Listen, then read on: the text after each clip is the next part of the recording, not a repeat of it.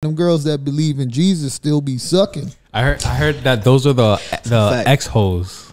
No, they not. Hey, some of them biggest. Some of them are. They still hoes. They still giving it up because dog, how else are they gonna get married, right? They only know one way how to seduce a man. You know what I mean?